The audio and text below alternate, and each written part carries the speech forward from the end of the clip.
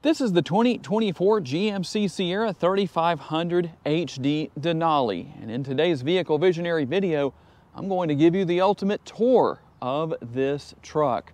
And there are quite a few changes to talk about, and while it's not a full redesign, there are a lot of significant changes to discuss.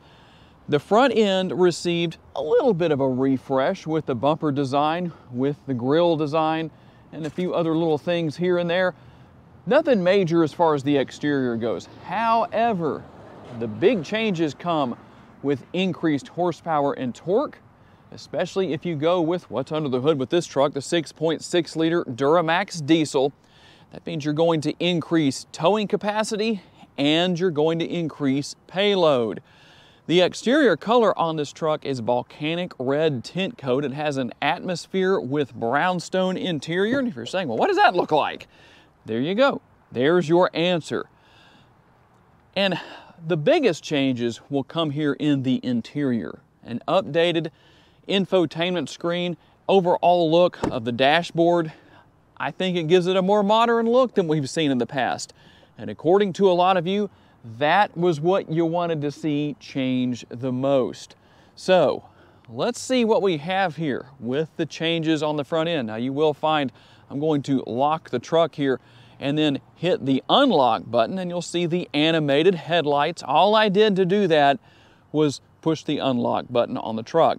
You don't have to do anything special. You will find the large grille here, nice large lights, LED daytime running lights, projector beam, LED headlights. You do have IntelliBeams, so they're going to make the appropriate adjustments. My tongue can't make the appropriate adjustments sometimes, but the headlights can, the IntelliBeam headlights can when you're driving down the road. Also auto high beams.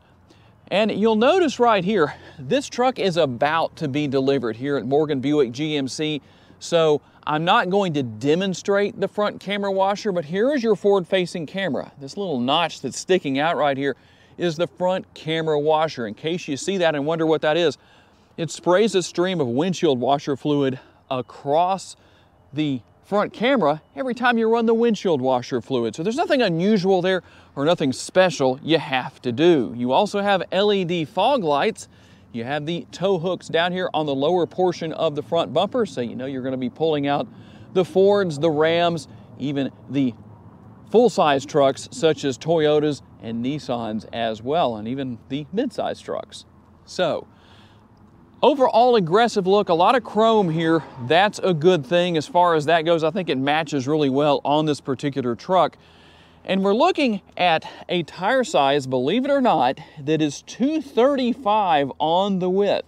You do have an 80 series sidewall wrapped around the 18-inch wheels, and that's going to be the same at all four corners or with all six tires in this particular case. And I mentioned earlier that you have the LED lighting in a couple of different areas here on the front end. You can see that I have them turned on. Well, maybe not, because it's a little bright out here today, but it is there. You also have the IntelliBeam headlights. They're going to adjust appropriately for the driving conditions you're dealing with. And here with your trailering mirrors, you're going to have the LED lighting that is not only found here, but you'll also find it on the other side as well. Now, these are turned on right now. Turn signal indicators are built in. These are the trailering mirrors, so they will extend out. They also fold or unfold with the touch of a button, and the button to control the position of the power folding side view mirrors is right there, as you can see. And you can push that if you need to fold the mirrors in for whatever reason when you're parking the truck or whatever's going on. There's also a setting within your infotainment screen under vehicle, under settings and then vehicle, that actually allows the mirrors to automatically fold in when you lock the truck. You also will push the middle button right here to extend them out for trailering, and obviously you'll push it again to bring them back in.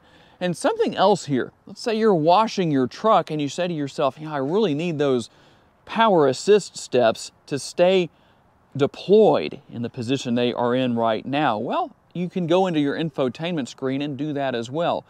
So there are different ways to deal with that depending on the situation and what you're dealing with. Now you do have a lot of chrome, like I said earlier, in a few different areas of the truck. It seems to match well with this exterior color. And you'll notice the button that's going to be on the front doors here, on the door handles on the driver and passenger sides, that is going to be your passive entry. As long as you have the remote on your person, you can use that feature. And speaking of the remote, here it is. Now you have the remote start feature here, and you'll notice that you have the button here to lower the tailgate. Now, you can only use that for the power down feature, and that's because this is the multi-pro tailgate. If you want the power up feature, you're going to have to go with the conventional style tailgate. I don't know that most people are too worried about that, but that is the situation where that's concerned. It's a pretty light tailgate for what it is.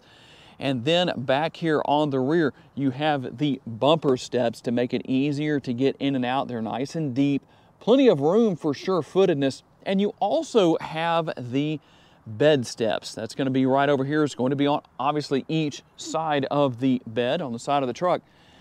And so if you're wondering, do you have the button on these power assist steps that allows these to come back? Well, since you have this here, you don't have that. So you don't have anything to touch with your foot right there to have the step come back. But that's the situation here. Not really a big deal, but just wanted to show you what's here. And we also have the cab light up there and one more LED light here to show you. Hopefully that's showing up on the screen. I think it is because it's dark enough back here in this area of the truck. So what powers this truck and what are the numbers? Let's open the hood and find out. And if you're wondering if this air intake on the hood is just cosmetic, no, it's not. That actually is functional. And under the hood is the 6.6 liter Duramax diesel. Puts out a plentiful 470 horsepower, and the torque numbers higher than ever for these GMC Sierra HD trucks at 975 pounds-feet of torque. Mated to a 10-speed automatic transmission, the trucks have a 25% increase in low-end torque, and you will find a 2-speed transfer case. How about your gas, or should I say, let me correct that, your fuel tank size?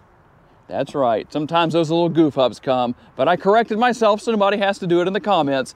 This is a 36-gallon fuel tank. And the rear axle ratio here is going to be 342.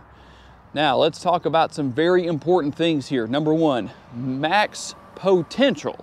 Notice I said max potential. When properly equipped, payload, 7,442 pounds. I'm sure there's probably someone out there that's going to say, no, I don't believe that's correct. Well, make sure you look that up on the internet before you leave a comment. And max towing capacity is a potential of 36,000 pounds. Obviously, that's not going to be across the board.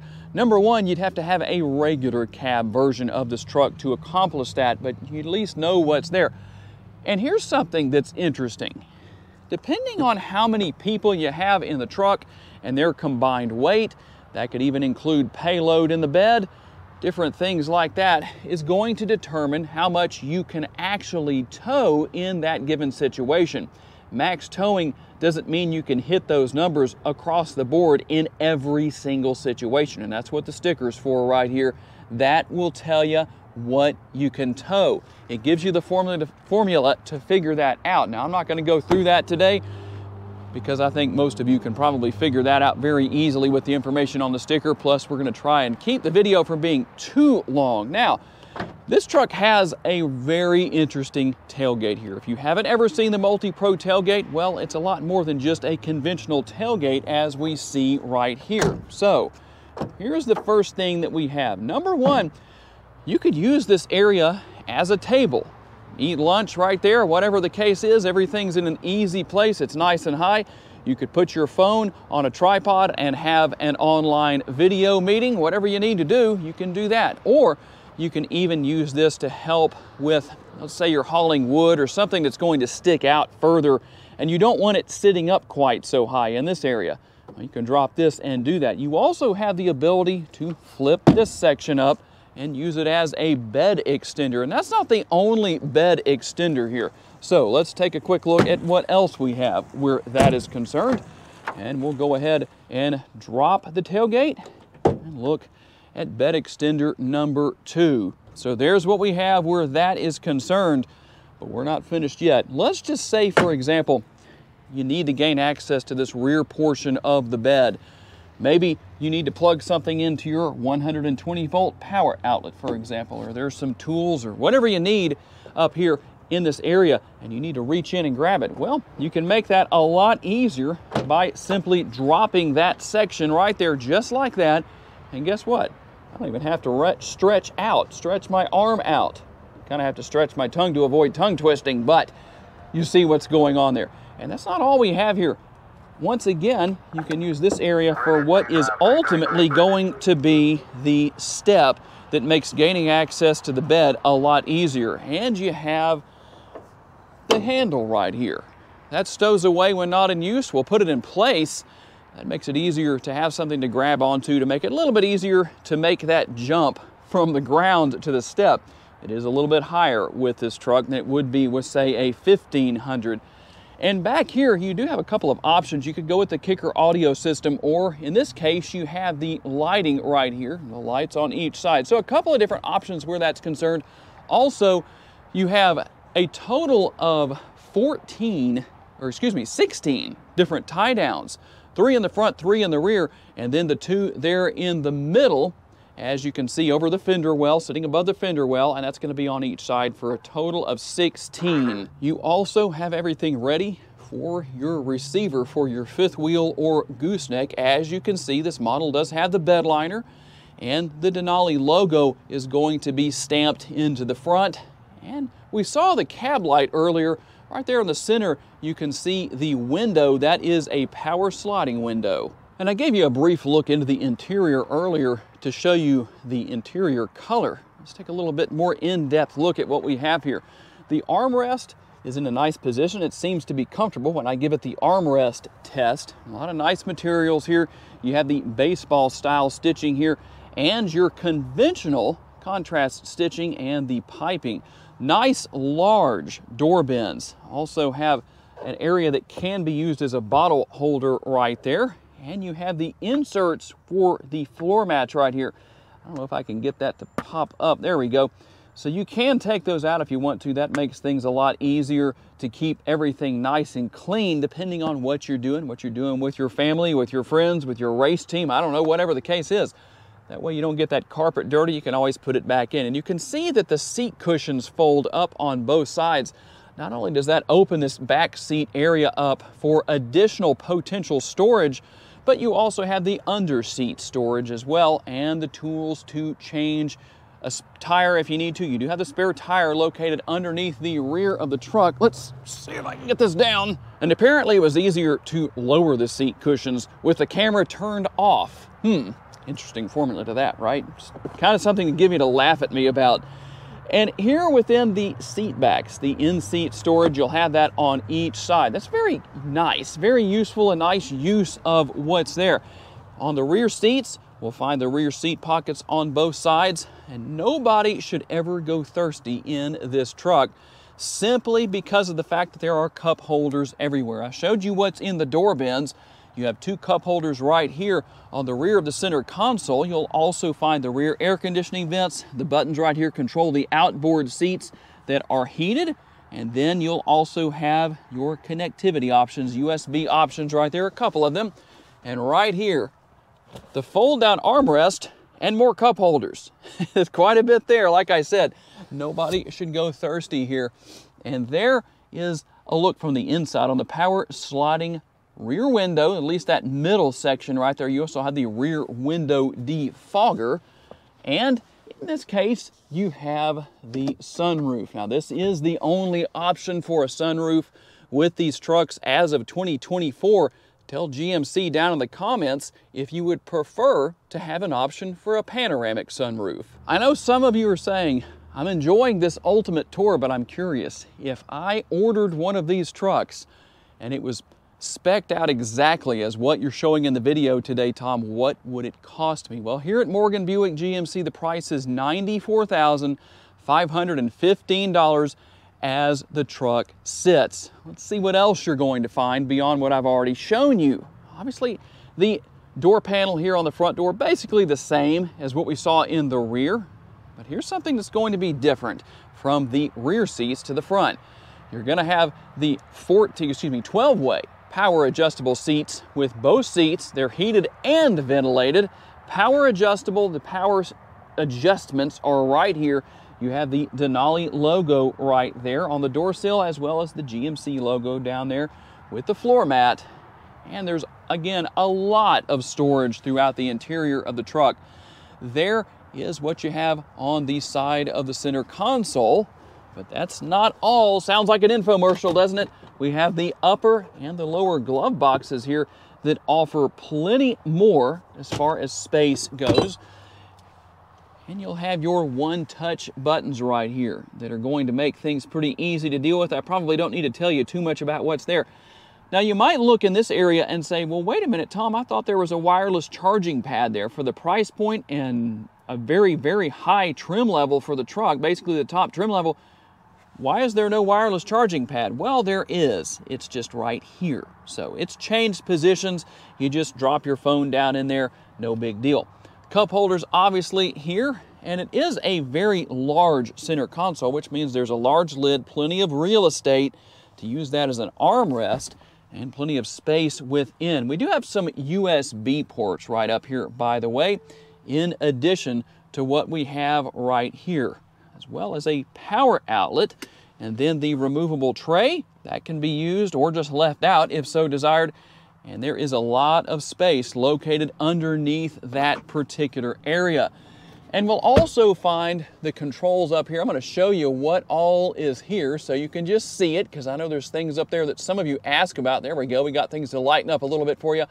And this control right here in the center is going to control the functionality of that sunroof. It is going to slide and tilt open. And you already had a pretty good look at what's here on the driver's side door panel. Everything you would expect. Don't know if you saw it earlier or not, but right here you have your 2 settings for seat memory. That's a good thing.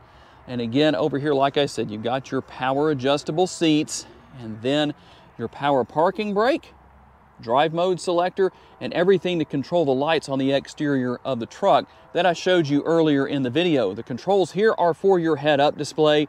And here's how you're going to turn off or on, if you need to, depending on what you need to do, the auto high beams. Now, one thing I am a little surprised at here, at this price point, you don't have a power adjustable steering wheel. It is manually adjustable, tilt and telescopically adjustable.